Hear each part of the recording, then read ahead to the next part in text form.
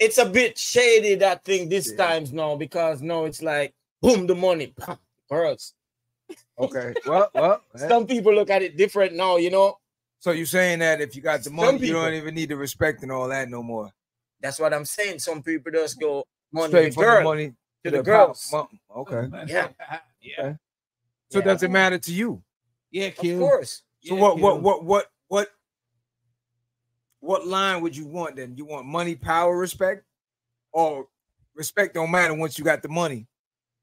You don't need the power. I don't think gaining respect, as long as you know who you are, who you looking to respect from.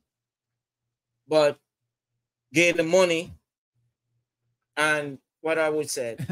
Okay, so let me ask this then. Yeah. Because respect is number one on my list over all that, because you could lose money. Yeah. What happens after that now? Yeah, meaning power.